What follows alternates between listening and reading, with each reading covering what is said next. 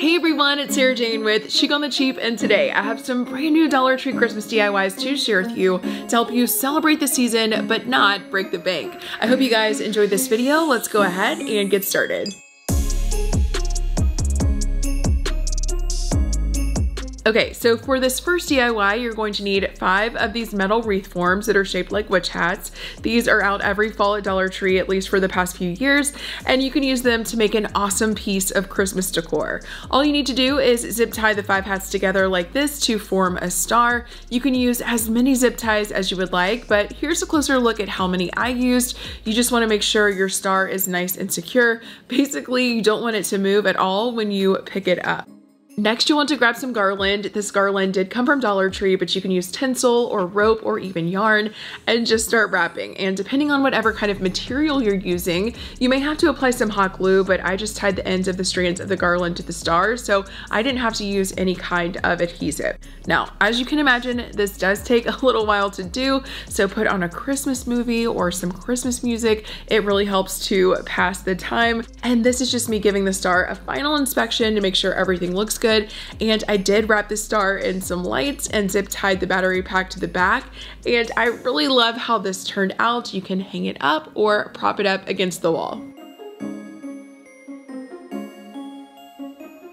Now this next DIY is my most favorite of the video, and it's a standing reindeer, and you won't believe how simple it is to make. You just need to pick up a piece of foam board from Dollar Tree, or you can even use some cardboard, but 1 sheet of foam board is all you need, and then print out the free template. I'll have it linked down in the description box below. Now if you're super artistic, you can of course freehand this, but I recommend using the template. You just print it out on regular computer paper, and there are 9 sheets total. You'll first cut out all of the shapes and line them up, and you'll notice you do have to overlap the paper a little bit to make the lines go together, and then just tape the pieces together to connect them. And here's a look at the reindeer template. You'll have a body, 2 legs, an ear, and some antlers. Next, place your template on the foam board, and because I'm only using 1 board for this reindeer, I wanted to make sure I left some space to the right to trace 2 more legs, so that's why I positioned the pieces like this. And another thing I like to do is tape down the paper. It really makes the template a lot easier to trace because it doesn't move. And here's a look at the foam board after I traced out all of the pieces, and you want to make sure to outline each front and hind leg twice to create 4 legs. Then using an X-Acto knife, I cut out all of the pieces, and I wouldn't recommend using scissors for this.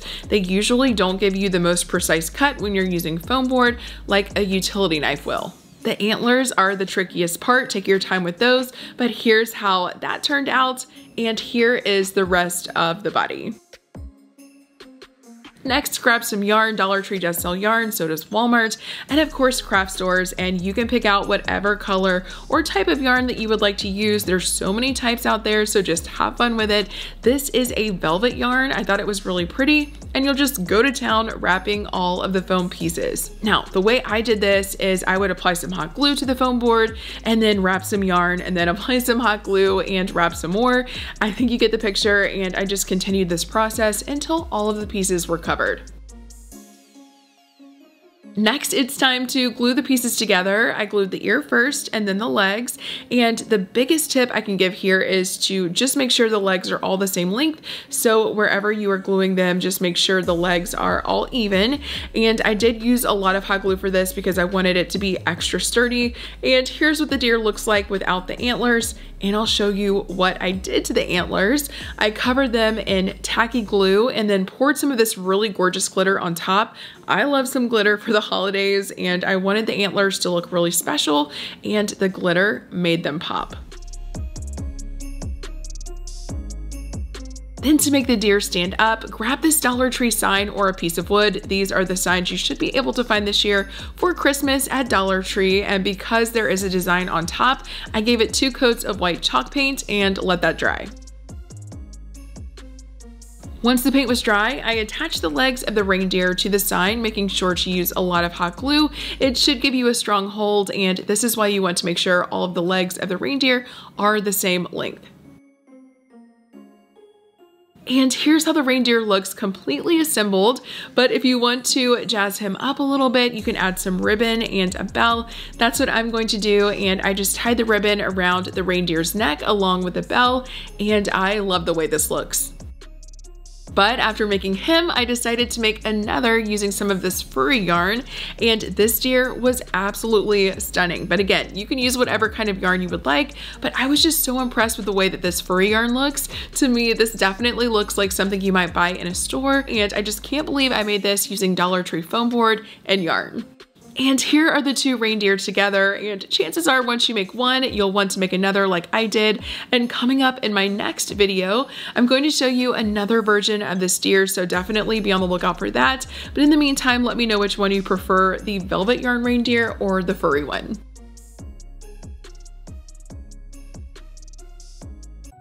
So I think most people know that decorating with books is a big trend, but I'm telling you, go to your local thrift store and look for Christmas books.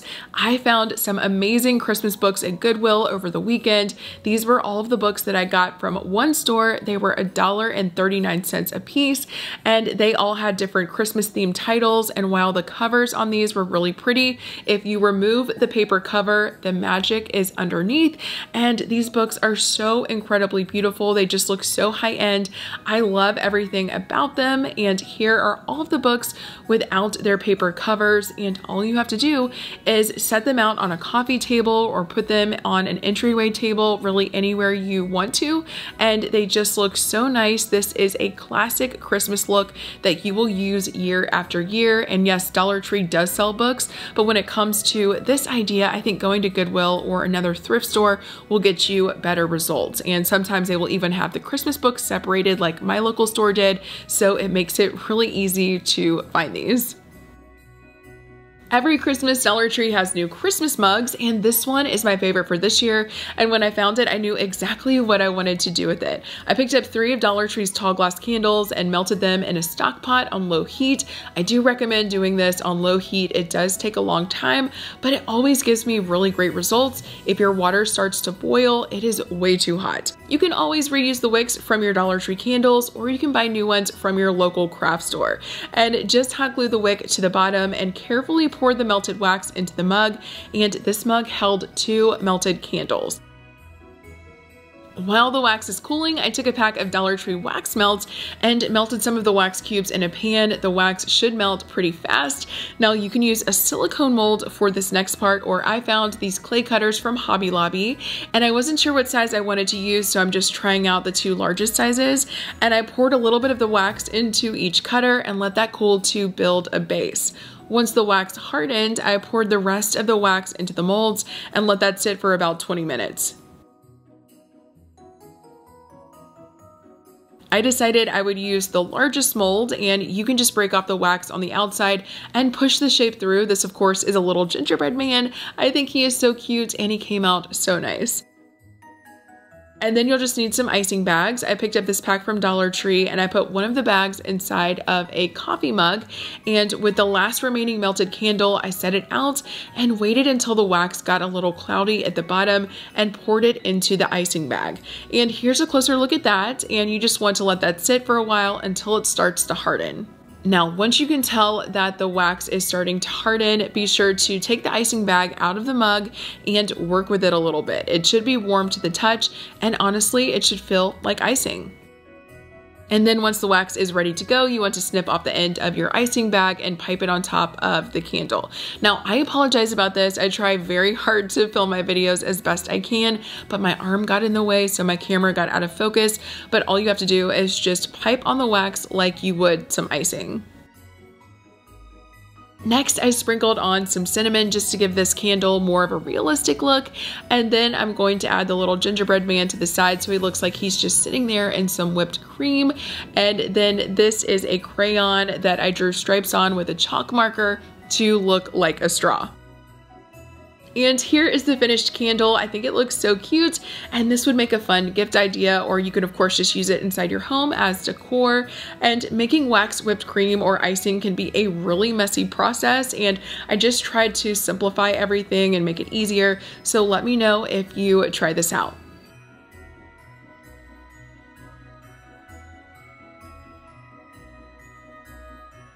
So as I was shopping for Christmas decor, I came across this Pottery Barn candy cane shaped pillow. I loved it, but it was $59.50, and you can honestly make something very similar using the Dollar Tree's candy cane wreath form and some chunky yarn. Now this yarn did come from Hobby Lobby. I always buy this on sale. Yarn was 30% off last week and I stocked up, but I'm gonna show you two different versions of this DIY. And first you'll want to use some hot glue to attach the yarn to the form. You won't need to use hot glue the whole time just to get this started. And once you get the yarn attached to the form, you can start wrapping. And I just made sure to hold the two strands of yarn together and create a repeating pattern. And really you just keep wrapping again and again. No hot glue is needed for the body of the candy cane. And then when you reach the end of the form, you can trim the yarn down and hot glue it in place. So here's the first candy cane we made. There are lots of stripes, and here's a look at the other. And with this one, I did 5 rows of white and then 5 rows of red and repeated that pattern. But I think both versions of the candy cane look really good, and you'll just have to let me know which one you like the best. And the last thing that I did was bend both of the wreath forms to make them look more like the original Pottery Barn pillow. And then they are ready to add to your couch, just of course to use as a decorative pillow. You wouldn't want to lay on this or anything like that, but it does look really amazing considering we used a Dollar Tree wreath form to create this. And I had a lot of yarn left over, so I can make a bunch of these for friends and family or even give some as gifts.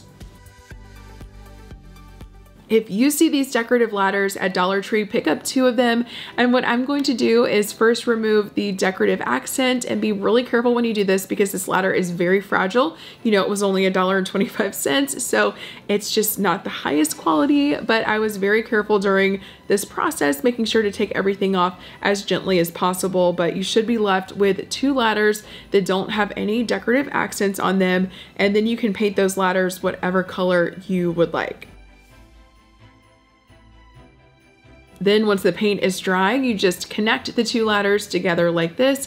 I used some hot glue, and in a matter of minutes, you have created a cute Christmas ladder for your plush Santa, or you can pick up one of these elves from Dollar Tree and make it look like he or she is climbing up the ladder. This is my elf, his name is Buddy, and he was helping me put the ornaments on my Christmas tree today, and the ladder really helped him get his work done.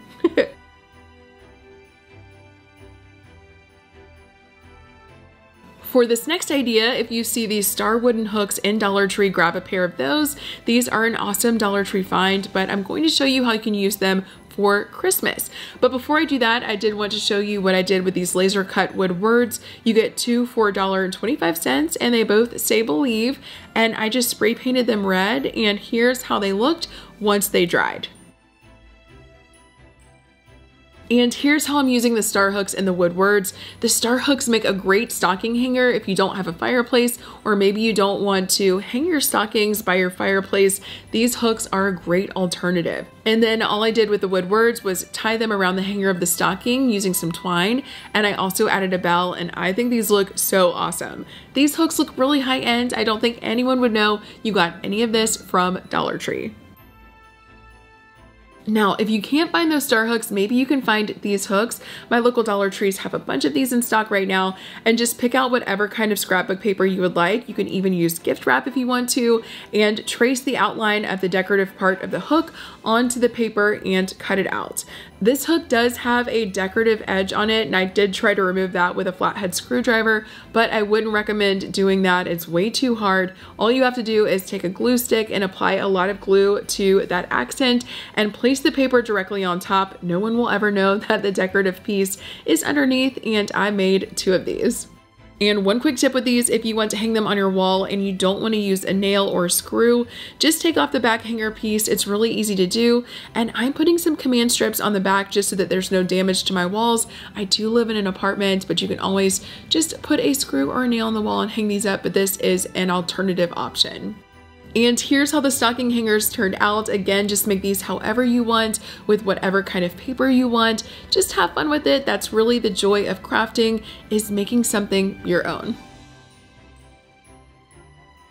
And here's another scrapbook paper DIY idea. I got this sheet from Joann's, and these 3 candles are from Dollar Tree. And I'm just going to cut out the different tags out of the paper, and then I'm going to peel off the labels on these candles. The labels did come off really easily. When you work with Dollar Tree candles, you never know if the label is going to come off easily like this or not.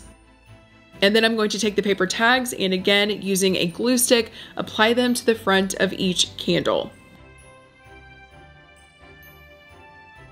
And here's what the candles look like after I applied the scrapbook paper to them, and I added some red and white twine to the top to finish them off. And these candles look so good. They already have frosted glass, which makes them have a really pretty glow. And this is just a simple idea to help you decorate your home on the cheap, or of course you can make these as gifts for friends and family. They literally take seconds to put together. Alright guys, well that's it. Those are some brand new Christmas DIYs to get you started for the upcoming season. I hope you all enjoyed these. Let me know which one was your favorite down in the comment section below. And I have a lot more Christmas DIYs coming. I can't wait for you to see them. And as always, thank you so much for watching. And until my next one, I'll see you then.